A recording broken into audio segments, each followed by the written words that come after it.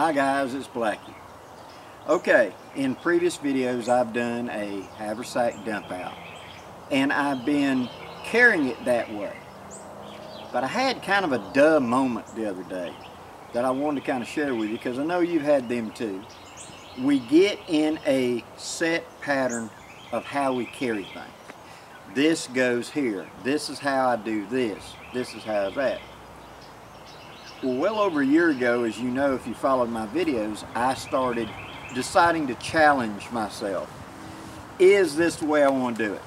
Is there a piece of gear that I liked better than this? I carried it this way back then. Should I be carrying it that way now? Etc.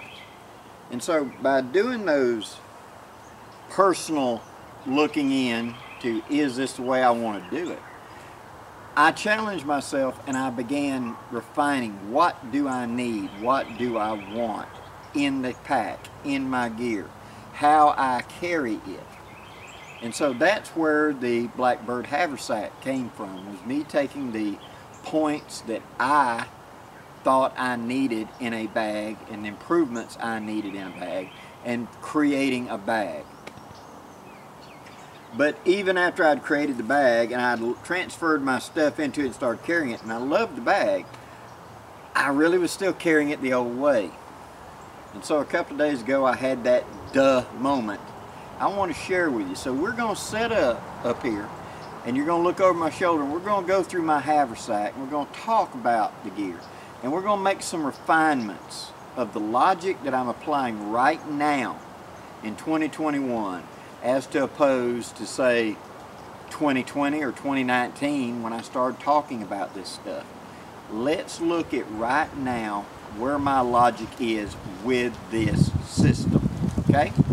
Okay, here's my haversack as loaded out with my Blackbird prototype on the side of it.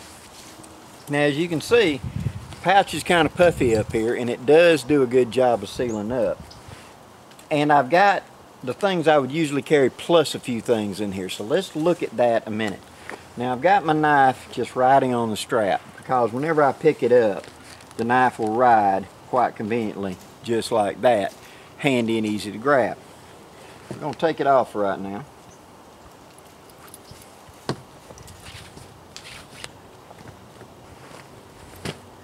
Now, flipping it open, we have the pouch here.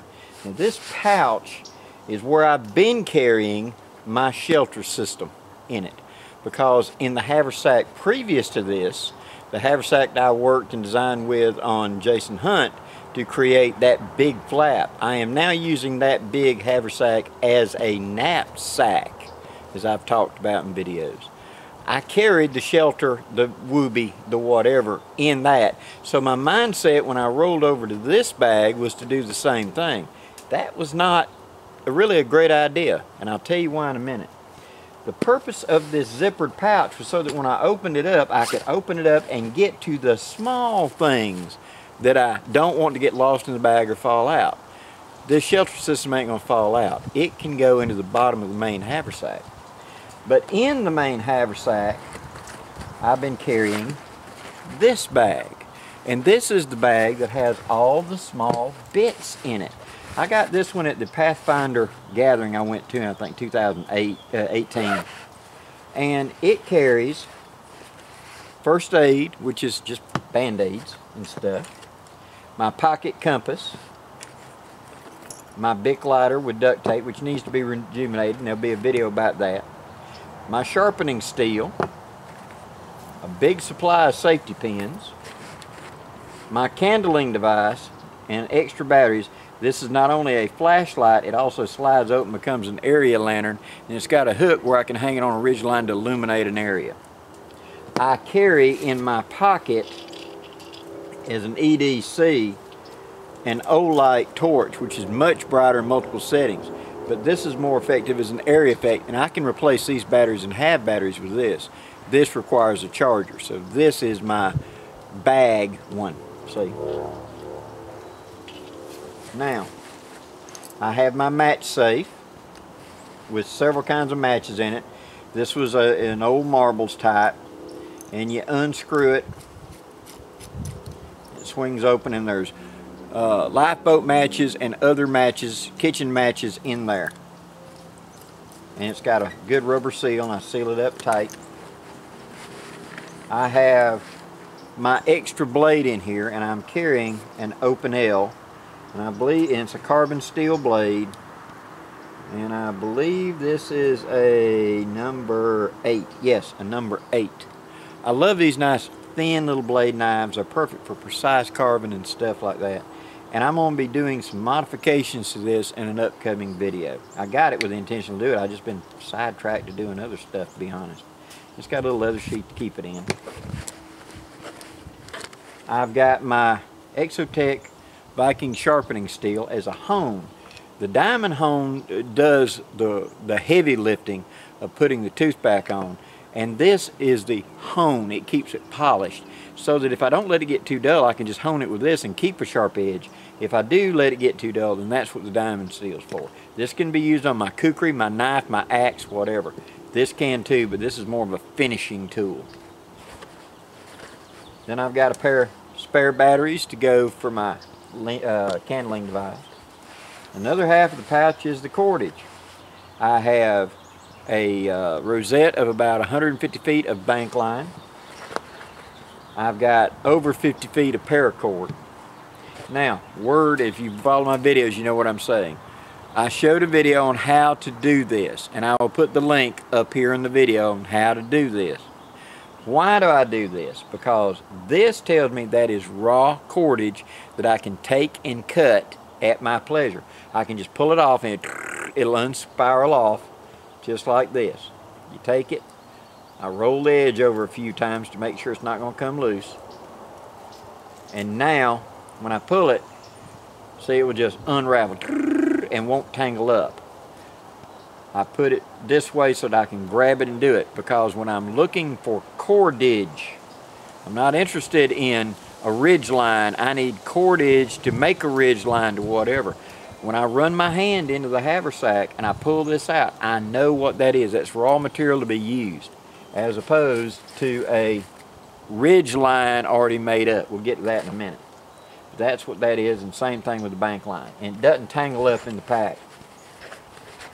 I have some really bright ones for markers. And then I have a handful of bushcraft zip ties that I did a video several years ago where I talked about what these are. These are lengths of paracord that were the odd pieces left. And I created a Canadian jam knot so that it's got the disconnect loop, the knot, and then the cord. That way I can go, this will unravel the same way. It's very compact, doesn't tangle up, and I've got a cord for lashing things together quickly. That's what this is. So that's my cordage. And that's what's in that pouch. Okay, that was it. Look how bulky and how big that pouch is for that. Now, let's talk about what's in the top of my haversack. What's in the top of the haversack is a ridge line. Now, how do I know that's a ridge line? Look at that funky color. I use green or black paracord for general projects. For ridge lines, I will go ahead and get these oddball colored, and this has got my 2 connector knots and it's set up, and I've done a video on this on how to set up a ridge line like this, so it's quick deploy, ready to go ridge line. Now, it's got the quick connectors and everything on it, so I can just go around the trees, hook it up, and be able to hook to my tarp quickly. But when I pull it out of that pack, what is that? Is that just a hunk of cord I can cut? No, the color tells me that's a ridge line. I've got my really slick synthetic poncho right here. This is a one-wind poncho that can also be used as a emergency shelter, a tarp, and etc. It's got connections for that. And so I've been carrying it up here as a shelter set. It's awful slick. I mean, it squirts apart at the least opportunity. Put that right there. Then I've got the tent stakes in here. I've got 4 tent stakes with loops already hooked up where I can make my shelter system. That's all that's in that top. The dull moment was why am I carrying this bulky bag when this does that job? I've already got a bag sewed to this flap. This should go in here, not in here. So that's where this stuff is going now. And I guarantee you it won't be nearly as bulky as that other stuff was.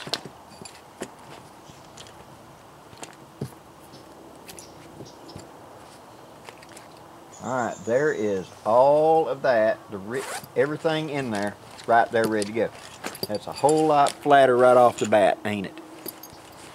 Now, and to get it, all I got to do is flip it open, hit the, and there they are, ready to grab and get to. Easy to see without even taking the bag off.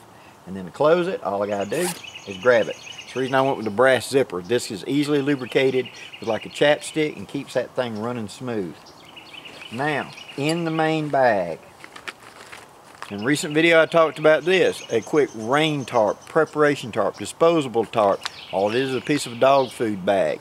This can be very handy and very disposable. So therefore, if I have to sacrifice something, there it is. I have my big 1 square yard, bright orange, 100% cotton rag to use for facing, washing, whatever. I just went down to the fabric store, found the bright orange and 100% cotton and said give me a yard of it, and I've shortened it down. It was actually, and that's a lot smaller than it should be. I've actually cut it down to where it's like 18 or 20 inches. I've sacrificed pieces of it over the years, markers and all kinds of stuff. This is a sacrificable piece. It's also a great signaling device that helps get my attention. If somebody's, you know, I've got to get out of here or something, I can get attention with this. It's a signaling device. I've got my tender kit, which we have talked about in previous videos. This is the small tender kit. I still have the big waterproof tender kit, and there are going to be times that I carry the big kit over this. But this is the quick handy kit, okay? And it's just tender, lighter, ferro rod, matches, stuff like that in there with a big handful of really good tender ready to go.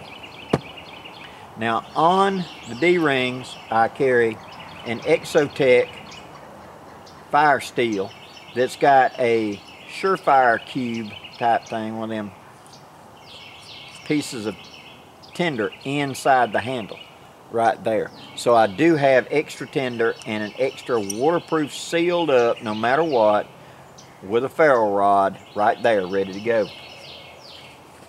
Down here in the bottom I've got my one wind single hammock, which got the straps, full suspension system and everything. Does not have a bug net, but this in combination with the tarp makes up a shelter system. So I've got a shelter system. This is quick up, quick down, a very easy and reliable set. I'm thinking about, because that much of that is the straps. Over 3/4 of the weight here is the straps. I'm thinking about modifying this to where it will just do like my original mesh hammock did and utilize carabiners and paracord for a quick up and down. We shall see.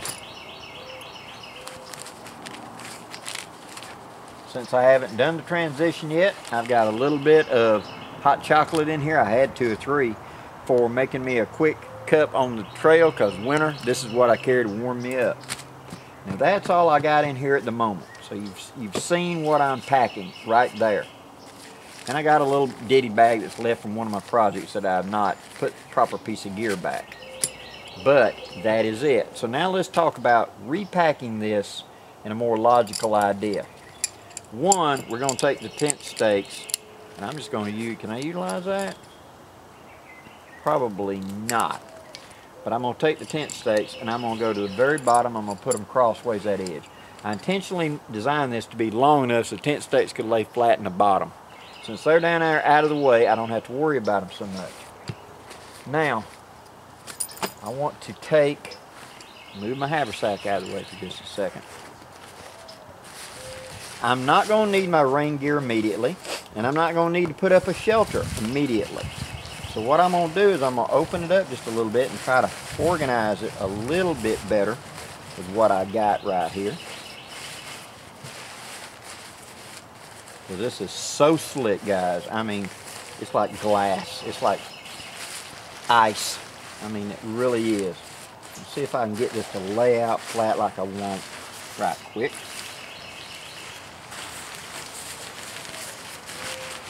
Bear with me, guys.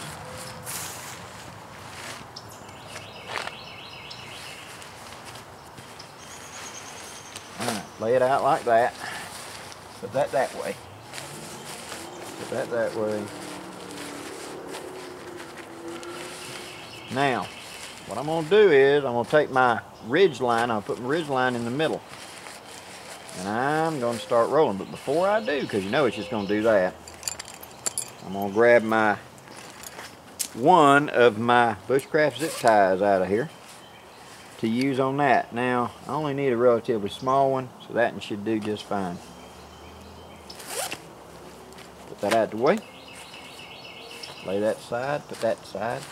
Now, trying to keep this, which is trying to hurt like herding cats, rolling this up. Try to keep it as uniform as I can. Keep rolling those odd sizes in.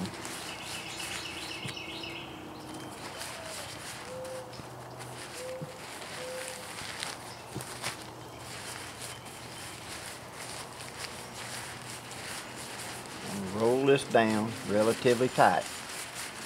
Just like that. Now, taking that bushcraft zip tie, pulling the end out, just like that. I now have my knot on the end. Put my other knot in there right quick. Go around my finger, stick it back through, just like that. Makes that loop. And you see the way that the one with the knot's coming through? I want the other end to come through side by side with it. Okay? We'll call that the cinch in. Now we're going to put that over the tarp as carefully as we can.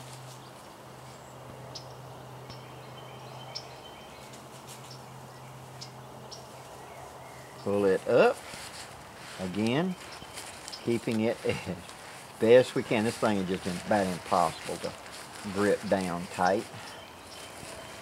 And start cinching it up. Just like that. I want to snug it down good. Go around up here. Cinch it down good. Just like that. Now, this one was a little too short. No big deal. Do it up here. I want to scoot you down a little. You know, the funny thing to me is knots can have multiple names. Whenever I learned to do the Canadian jam knot, and I was talking to a friend of mine, telling him about it, and he's an old Force Recon Marine out of Vietnam. And he said, well, show me this knot. And so I went and showed it to him. You know what he called it? He said, oh, that's the sleeping bag knot. That's how he'd been taught to tie a sleeping bag in Vietnam. So that was a sleeping bag knot to him. All right, we'll take that. And now on top of the tent stakes, I put it in the very bottom of my haversack, making sure that the tent stakes are kind of to the front and that that's to the back to pad this bouncing against my leg. Now we got a whole lot more room in there. Now we take our hammock, put to that side. In comes the fire kit to that side. Chocolate, slide in. Quick grab rag up here at the top. Quick grab ground cloth, same thing, put it right there. Put that little bag in there for the moment. Put in the FIRESTEEL just like that. Flip it closed. And voila. It lays a whole lot flatter, don't it? Because now that padding is right there. That is the shelter. That is the stakes. There is my hammock. There is the cindries on top. There's my FIRESTEEL that I can easily pull out to grab. And there's all my little sundries I can flip up, open up, and get to really quick. That is a lot better ride than with that sitting there like a hockey puck in the middle of it. Sometimes your containers can actually make your pack not as good a carrier as it was before. You know, a lot of people want everything in individual bags. They want to be organized. They want to be able to grab it in a heartbeat and know what I'm getting. Well, I understand that. But at the same time, if you do that, you're also going to end up with a bag solid full of hard-packed footballs. And it's hard to sit down with those. All right. There we go. One bag, much thinner in profile now, carrying much better. And all it needed was to get rid of that bag. Okay, now, put her on, just see how she fits. Now, you can see how she's riding. Right here is my knife, easily gotten to. There's my haversack laying flat against me, not bulked out so much. There's the flap that I can easily lift up and put my hand down here into the bag to get whatever I need. The flap lays flatter, and all my little sundries are right there. Now to get into it, I just spin her to the front, flip it back toward me like this, and all I gotta do is open the zipper. And now I can get to all my littlest sundries without dumping them out all over the floor. Seal it back up, flip it back over, and we're good to go. Wearing a haversack should not be an encumbrance. When I was doing living history reenactment, I carried a haversack a lot. And learning how to wear it where it should be part of you. And Mark Baker was a writer that kind of inspired me in a lot of his writings in Muzzleloader magazine. And he talked about the shot pouch, which is how you shoot the gun. Your haversack should tuck up into your ribs, fairly snug up here, and should not be an encumbrance. You should be able to lay down, stand up, do normal activities without it being a bother to you. A lot of guys would have straps that were so long that they just swung in the way. You know, you're going down the trail and it's flopping. That is very tiring when you actually carry it. When you're carrying weight on a strap like this, you want the weight to be close to you and ride snugly to you. Not so tight that it's cutting your chest from breathing or bouncing against you in some way, because it's very tiring to do that. It's also just more comfortable. It's quieter to carry it that way. So I want my haversack to ride tucked up close and be easily accessible, not be a hassle to dig down into to get that piece of gear I need right now. So if I go to grab something, move it out of the way in my thick cover, and it's a thorn or something, and it rips me open like a box cutter, and that's happened, believe me. And I just need a Band-Aid right quick to stem the flow of blood. I don't want to have to dig through the entire haversack. I can spin it around, pull out a Band-Aid, clean up the wound with a little bit of rag, put a Band-Aid on it, and keep going without having to stop. If I find tinder, I need to be able to process it, get it, put it to my stuff without having to take everything off at every stop. I should be able to start a fire, do whatever, without having to take the bag off. That's my little 2 cents worth. Thank you for coming along, guys. I hope this gives you some ideas on how to process your gear and to how to dial your gear more into how you want to carry it. Please leave any questions or comments below, and do me a favor, hit that like and share button before you leave. Till next time, I'm Blackie, wishing you safe journeys. Have a great day, guys.